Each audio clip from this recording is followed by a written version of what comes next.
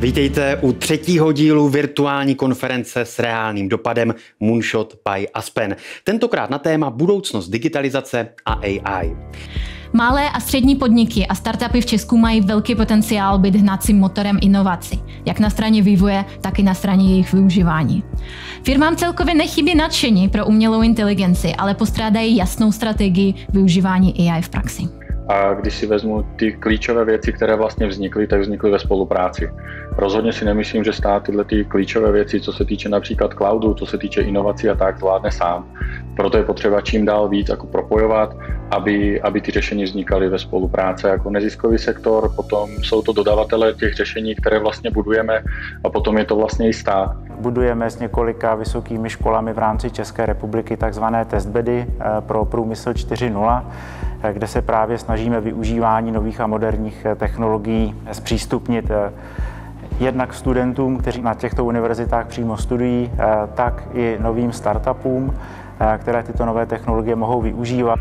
Já myslím, že propojování funguje, ale ne v tom rozsahu, jaké bychom si představovali. Myslím si, že univerzity by se měly v této oblasti více otevřít podnikům, malým, středním, umožnit jim přístup ke studentům, výuce, k semestrálním pracem, to je ta cesta. Ten problém je, že většina řešení, který funguje na principu AI, tak je dělaný hodně general obecně.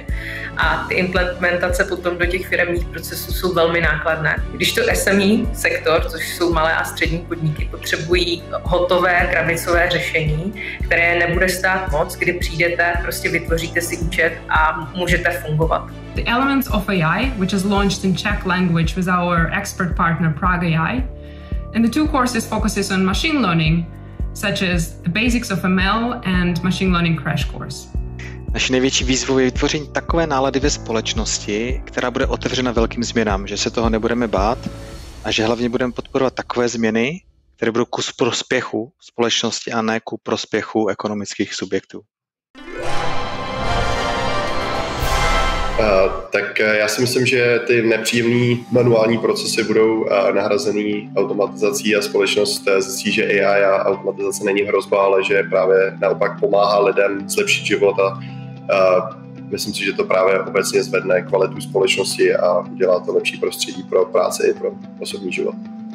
A to je to už často omílaná empatie, kreativita, samozřejmě kritické myšlení, schopnost spolupracovat, učit se učit. Všechny tyto opravdu zásadní dovednosti pro 21. století, které nám zajistí, že ty stroje nám budou nějakým způsobem pomáhat a budou nás augmentovat, ale jen tak nás nenahradí. To, co ale je před námi a nevím, jestli bude vyřešeno, je důvěra v technologie tak, aby technologie byly službou, která je inkluzivní, která je pomocná a která je otevřená všem.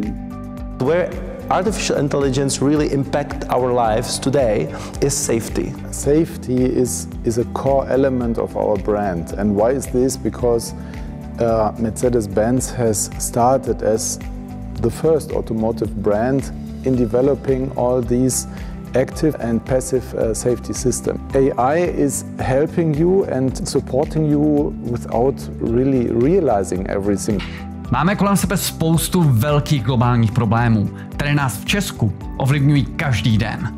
Přihlaš se právě teď na moonshotplatform.live a staň se moonshotrem. My všichni se už chystáme na další vesmírnou misi ke hvězdám a možná ještě dál. Děkujeme za pozornost, mějte se hezky, nashledanou.